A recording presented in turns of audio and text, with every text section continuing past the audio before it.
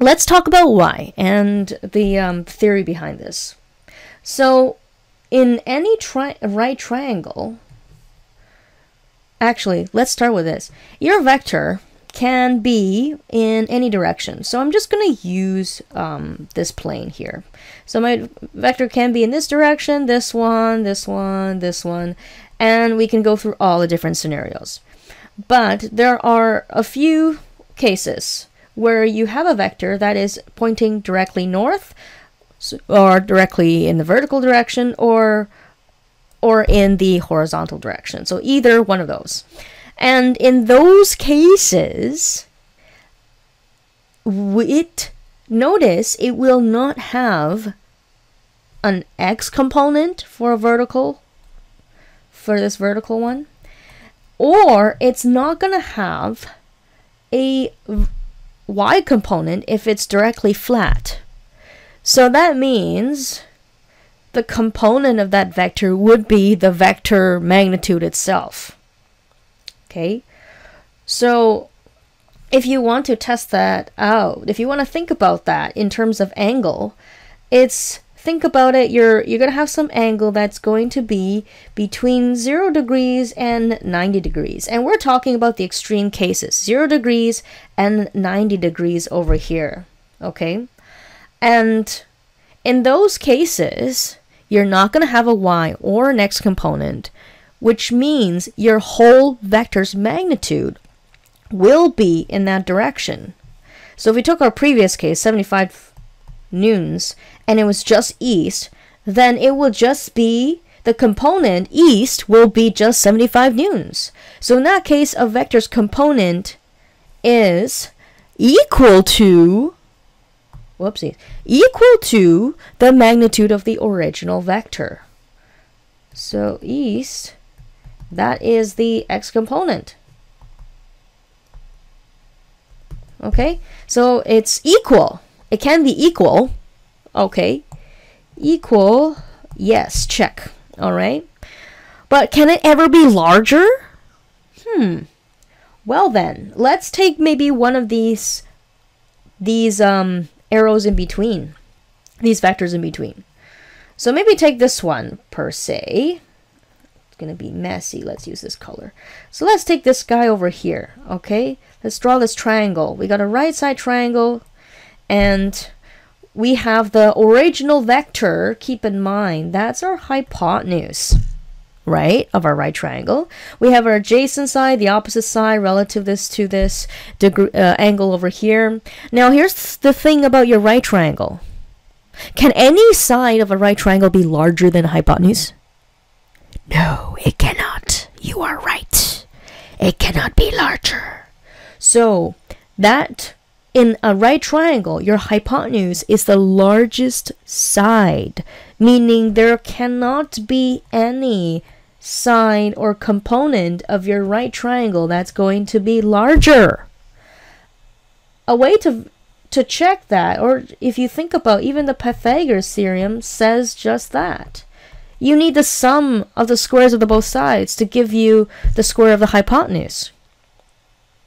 Another way you can think about this is check the sine and the cosine of these angles in between 0 and 90, okay?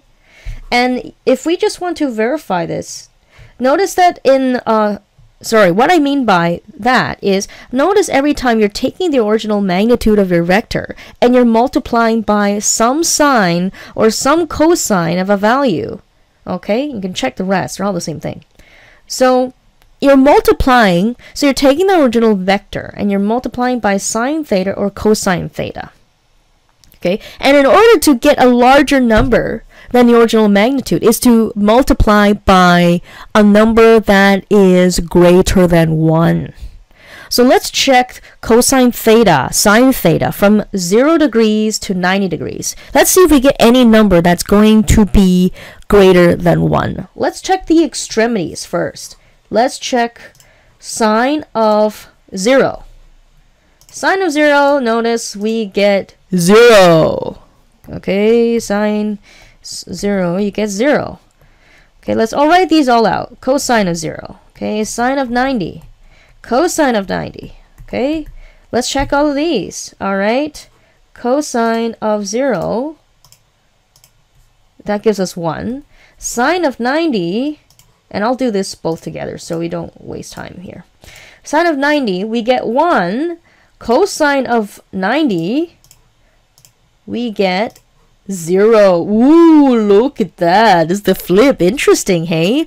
I don't expect you have learned about the sine and the cosine functions on the graph yet. But if you have, you know exactly what I'm talking about.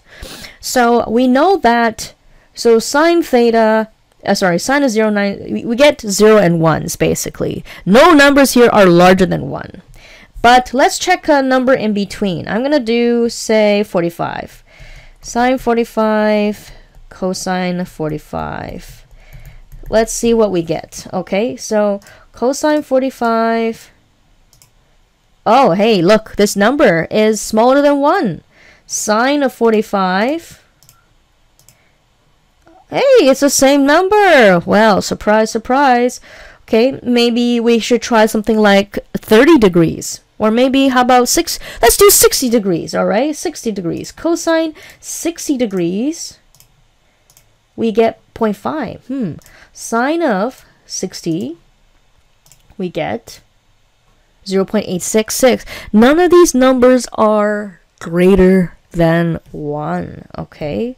So I'm just going to write over here, all less than 1. Okay, in between, they're all less than 1. You don't believe me? Try yourself. Okay, if you have a free time to do that, please try yourself. Okay, it's fine.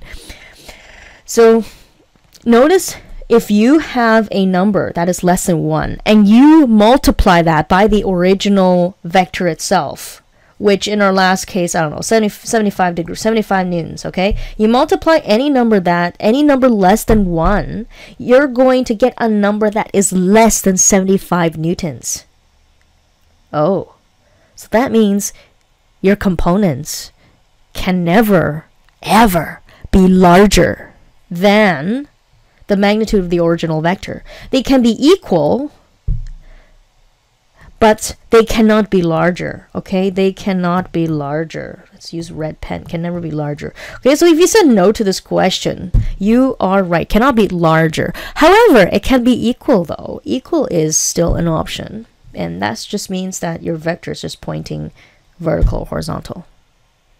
Phew, that was a long explanation.